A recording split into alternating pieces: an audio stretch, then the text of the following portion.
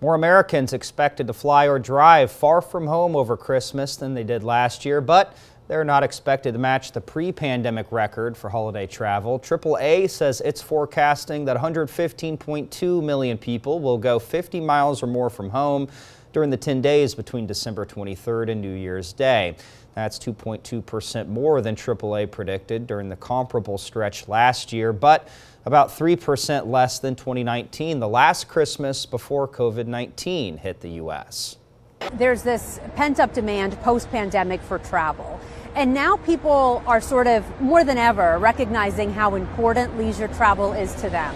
So whether that's taking a vacation that's relaxing, whether that's visiting family and friends out of state, or even going abroad, that desire to get away is stronger than we've seen in a very long time.